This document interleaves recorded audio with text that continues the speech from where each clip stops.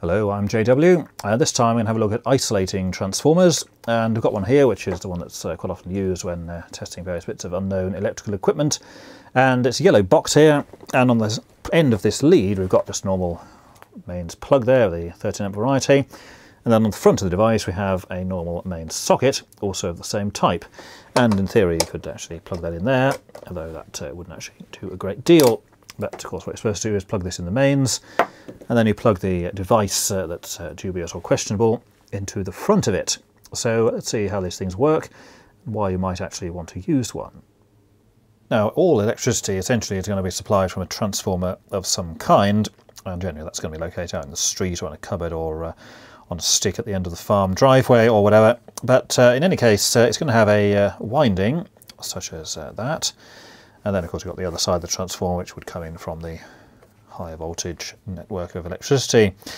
And if you're in the UK, then it's going to be in the region of 240 volts. So you'll have 240 volts AC between those two incoming connections. And because of the way that these are arranged, the one side of the transformer is always actually connected to an earth stake in the ground. And then the two wires that would come in to your property will be the main supply. And the upshot of this is that this one will be called the neutral because of the fact that it's referenced to the ground, and then the line up there. And of course this also means that if you were standing on the floor here and a wire happens to touch your fingers, then you're going to get an electric shock because the current can flow from the transformer here through the line conductor into your body, through your body and through your heart, and effectively killing people, into the ground, and it returns to the transformer. And of course that's why you always get an electric shock if you put your fingers into a live outlet. And pretty much all electricity supplies in this country, and in fact most countries across the world, are arranged in this fashion. So 99% of the cases you're going to poke your fingers on the live wire and then you're going to kill yourself. And of course this is not particularly desirable, although of course in normal circumstances you wouldn't be doing any of those things. Now, an isolating transformer is actually very similar, but the difference is that there is no connection or reference to ground whatsoever. So we'll just go on to a new page. What you've got in terms of that little yellow box there, you've got the main supply that comes in, and it's actually going in to one side of a transformer. And then you've got your sort of iron core or whatever, and coming in here is the 240 volts, and we'll call that the neutral and the live. So 240 volts between those two. And this side of the transformer is of course referenced to ground, just as the rest of the electricity system is. But the output of the transformer, as in the little socket on the front, is the same type of winding, so same number of turns and whatever. So here we still get 240 volts between the two wires. But the difference is that the output here, there's no connection for this to the actual ground down here. And this means that if someone was standing here on the floor, if they were unfortunate enough to touch either this wire or even this wire, as long as it's only one of those wires, nothing will happen. If this one was touched here, then their body is going to be whatever potential this is. However, because there's no connection here to the ground at all, there's no path for the current to return to, so again nothing happens. And again, if you touch this side, well, again nothing happens because this is completely isolated. The only connection between the mains here and the output is a magnetic coupling, so there's no actual electrical connection there whatsoever. And this means that if you have one of these isolating transformers powering a piece of equipment, if something goes wrong with the equipment and you happen to come into contact with one of the conductors, then it doesn't give you a shock and certainly doesn't kill anybody. And these were quite often used for things like television repairs, where it was necessary to have the television set open and powered to make various adjustments and measurements. But of course this connection via a transformer gives the additional safety, because although you're going to be careful if you're putting your fingers in the back of a television, and we're talking old type CRT televisions here, then of course it's easy just to slip onto the exposed metalwork and give yourself an electric shock. And a lot of older televisions had live chassis, which basically means that all of the metal parts inside were connected to full mains voltage, so just brushing against some metal component could give you a deadly electric shock. So hence the use of the transformer certainly improves safety in that regard. And you've seen I've used it quite often in other things, certainly when powering up dubious pieces of equipment, and even things that are just being demonstrated here on the bench. And that's again mainly for the fact that, of course, you're going to be careful and not touch the wires, but it just gives that additional level of safety so that if you did happen to come into contact with one, then you're not going to get an electric shock.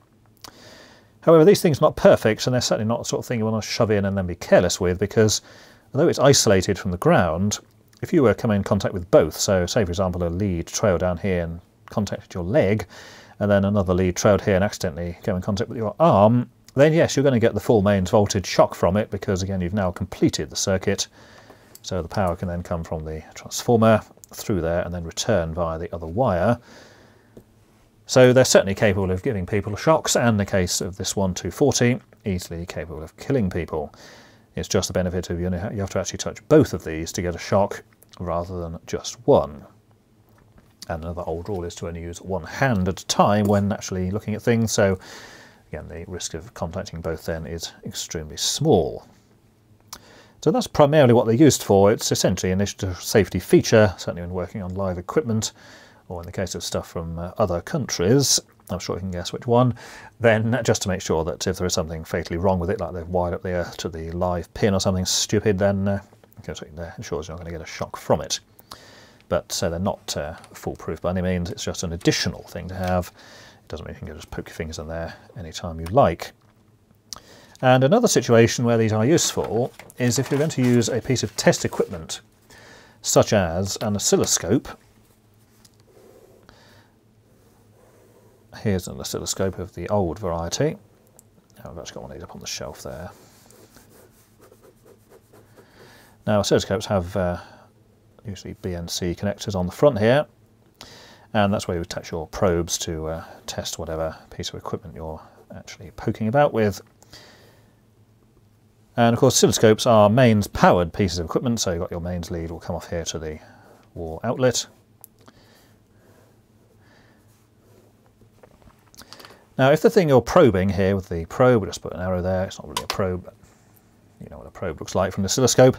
Now if this is a battery powered item, then of course no problem, because this is again a totally isolated system, and it might be powered from your lithium power pack or something here. So not a problem at all. However, if you're going to power something from the mains that you're going to be probing, then this can open up a nasty situation. So the oscilloscope, of course, is connected to the mains, and oscilloscopes, generally being made of metal, will have an earth connection. So the earth connection will go through to the main socket, and we'll just draw that in green here. So that will go into the earth pin of the plug, and of course that will go back to the rest of the earthing in the rest of the building. And on virtually all oscilloscopes, the metal covering of the output plugs here, or the sockets, is also connected to mains earth. Now this is generally a good thing, but in this particular case it's not what you actually want. So you're actually connecting the output here back to mains earth in the plug, and because of this your probe is in there. The little black lead that comes off of here from for the negative or black connection there, that is also connected to mains earth back here. So if your item of equipment here is mains powered, and then you've got the mains coming in here, so you've got, say, your line and neutral. And bearing in mind most things these days are mains powered, so the LED lamps and whatever like that. Then if you connect this green pin here and it goes onto the neutral, well, that's not a problem, and then you can just probe around with the probe as often as you like. But if you were then to connect this piece, the little black clip lead, and you connect it onto part of the circuit which was the live, then essentially you've shorted out the mains through your oscilloscope. So a huge amount of current is going to flow through here, blow up the oscilloscope, and flames will pour out of the front, and it may destroy the oscilloscope in the process. Fortunately, you might have a fuse in the plug here that's powering this equipment, which might blow, but not before it's done a fair amount of damage to the equipment here. Big burn mark on the front of it, and the oscilloscope may not work anymore. And of course, this is very easy to do, because if you're poking about inside, you just need to put that lead on the wrong terminal, and suddenly it's a big boom, and that's the end of the equipment and the oscilloscope as well. And this can easily be avoided by, rather than powering this from the mains, powering this from yes, the isolating transformer, which means then you don't have this connection here directly to the mains.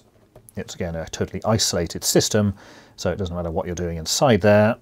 There's no actual mains connections inside, even though the voltage is of course at the mains potential. And that's the proper way to do it, is to power the item you're testing from the isolating transformer. The thing you do not want to do is power the oscilloscope from the isolating transformer, because although that would effectively have the same result for a single piece of equipment, as soon as you start connecting multiple pieces here, you've got the same problem again, in that you could end up shorting out between different bits of equipment or whatever. And again, it also gives a false sense of security here, so if something goes wrong with the oscilloscope and then the metal case becomes live with reference to the transformer, then of course you're not going to know about it. So it's far better to power the item under test from the isolating transformer, not the piece of test equipment. And the other stupid thing that some people may have done, and probably have, is to cut off the earth wire inside completely, but of course that's ridiculously dangerous, because then any fault here means the oscilloscope's live, and then probably the rest of your workbench equipment is live as well. That's a very quick and easy way to ensure that you kill yourself. And we'll just go back to this diagram just finally. The fact that you can get a shock from connecting it on 2 points of your body from the transformer is significant, because this means if you're going to have 2 pieces of equipment that you're going to be testing, then you really need 2 isolating transformers, 1 for each piece of equipment. Because if you don't, and you power them both from the same equipment, then you've got that same issue again, where you could easily contact 2 different points within the different bits of equipment, particularly if there's like data cables or something going between the pieces of equipment you're testing, and you could end up shorting out across the isolating transformer and causing something to be destroyed.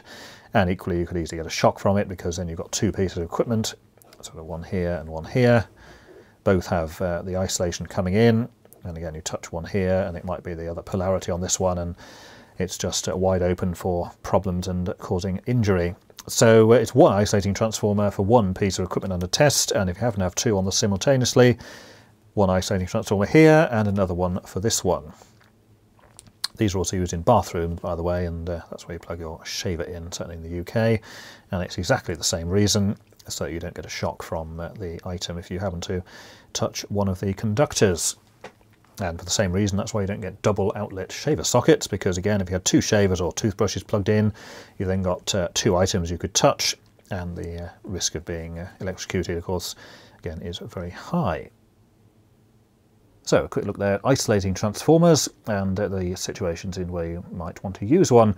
And if you want to get one of these, then it's worthwhile just having a look around for second-hand ones or used ones, because bearing in mind it's just a transformer, there's not really anything that can go wrong.